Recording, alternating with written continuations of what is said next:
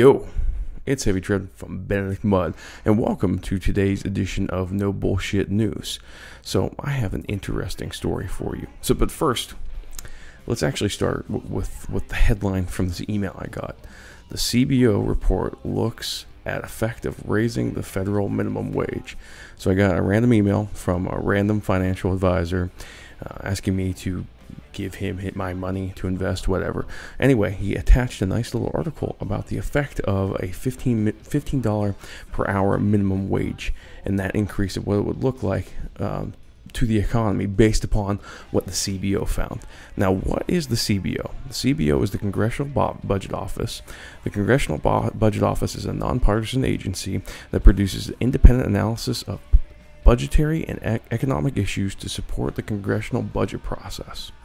Okay, pretty benign, right? So, starts out saying, currently the $7.25 per hour minimum wage hasn't changed since 2009, the longest stretch with no federal increases since 1938, when the minimum wage was created. Several presidential candidates, as well as proposed House Bill H.R. 582, raised the Wage Act, which would raise the federal minimum wage.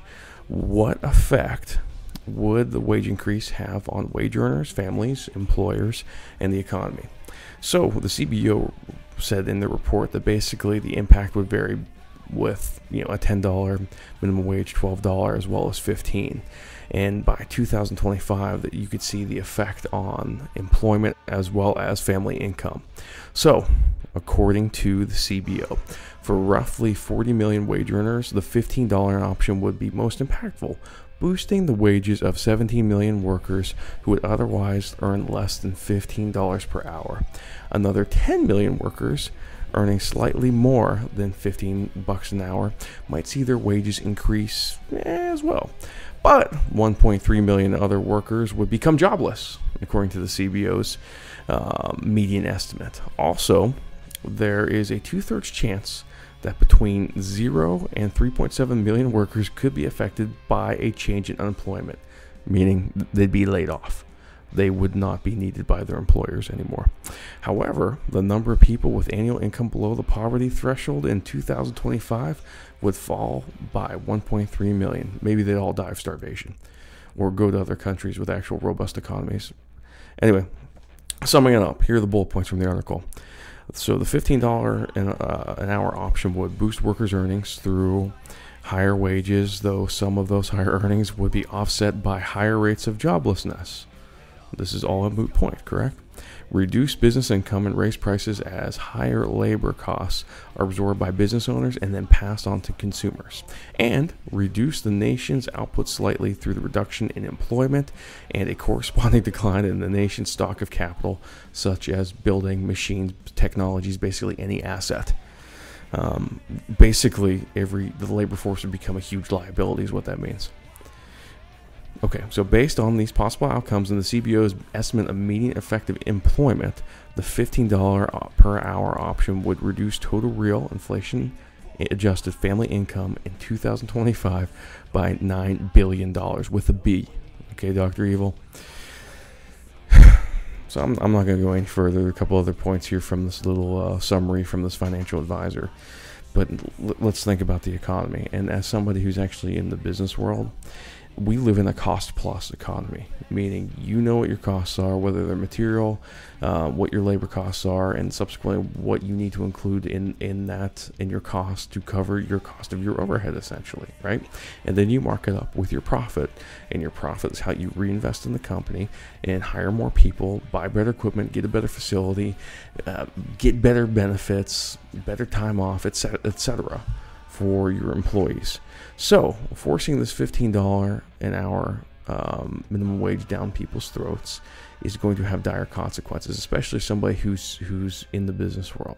And when I say that, I've been actively trying to hire people, especially last summer when the economy was really firing on all cylinders. I was trying to hire people for months upon months, and we were paying at that rate.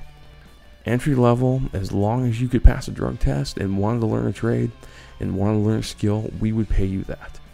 So it's baffling to me why we have to go down the path of Rashida Tlaib, who in fact wants us to go the $20 per hour route, which to me is just political posturing, right? And just pandering to her base, and basically getting in line with the far left side of the party, which she is already. I mean, she's buddies with AOC.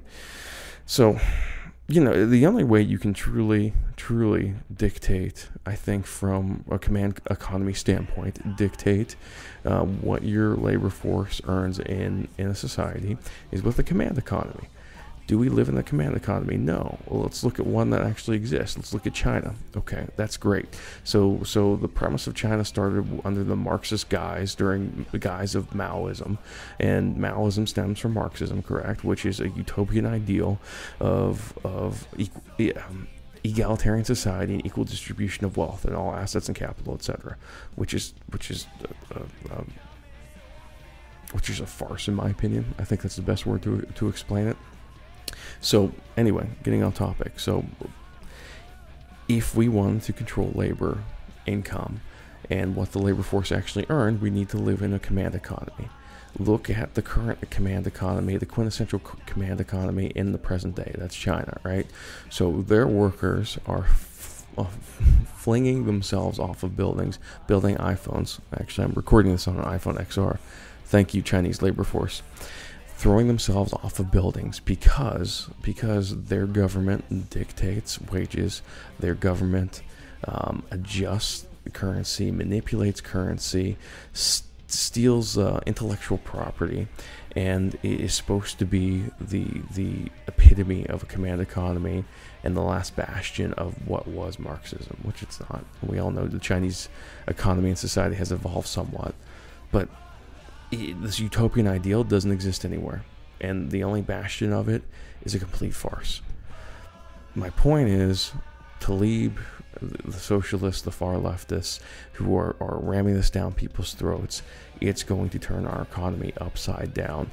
If you can pass a drug test and are willing to work, you can make much more than the minimum wage.